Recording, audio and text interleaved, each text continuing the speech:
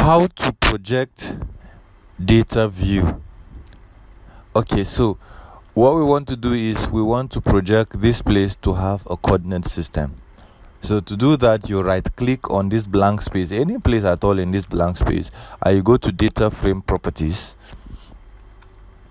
Once it loads up, you select the coordinate system, and once you select coordinate system, you know which zone you are and where you're working on. So basically I am working in WGS 1984 zone 32, or you can use Mina UTM zone 32. It will work, but I prefer using this one. So once you select OK, it has changed. So the data view is projected to this very coordinate system.